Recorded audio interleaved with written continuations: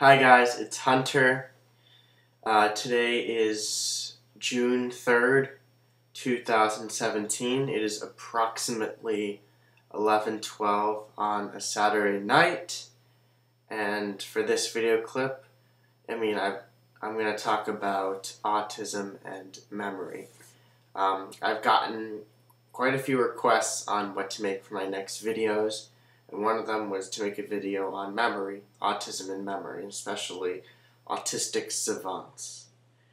Now, a handful of individuals with autism have savant abilities, and in case you don't know, a savant is a special ability, unique, unusual ability, so to speak.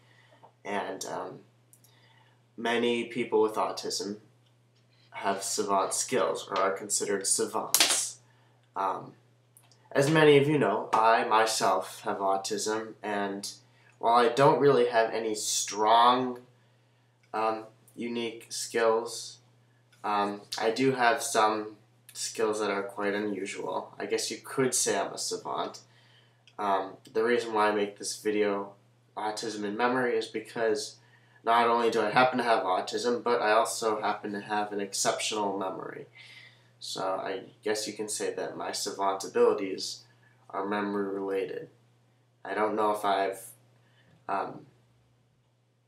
said in previously that that my memory is really good with dates, especially remembering birthdays.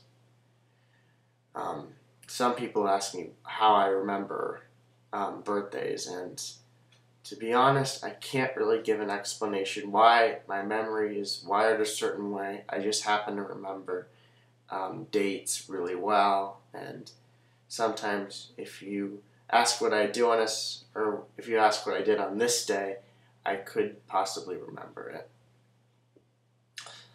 Ever heard the saying, the brain can only do so much? That happens to be true. You may know that people like me often do really good in one area and lag behind in another area. And since people who don't have autism don't really have the memory I do, they have certain skills that I don't have as much of. So basically, while I have a really good memory, I'm not as good as other things. And then there are people who are better at this than I am, and then they don't have the memory I have. Yeah, the brain can only do so much, and some studies even show that if your IQ is above 150, social skills dramatically drop. That's why many geniuses that are Aspergery, like Steve Jobs, who is very intelligent, lacked social skills and workplace skills. There are many gifted people who would have the potential to do really well in a workplace setting, yet lack other skills because their special abilities take over their social circuits of the brain. Like they have a lot of mathematics, maybe someone who has high-functioning autism who has a bunch of mathematics circuits, but then not as many social circuits.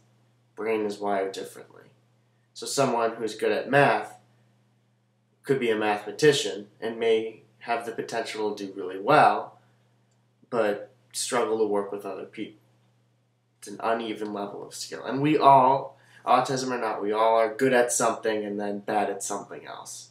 It's not just autism, you're good at this, you're not good at that. It's everybody, we all have strengths and weaknesses. And our challenge as human beings is to discover our strengths and figure out how to use them to succeed, basically discovering your skills and then understanding how you can apply them and what you can do with them.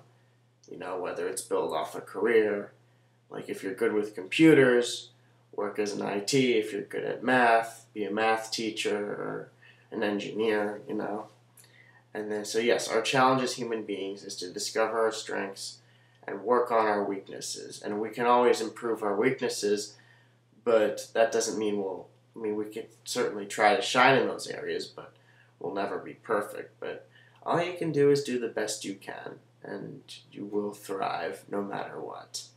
Anyways, guys, I hope you have a wonderful Saturday night, and I will make more videos. Thank you for watching, as always.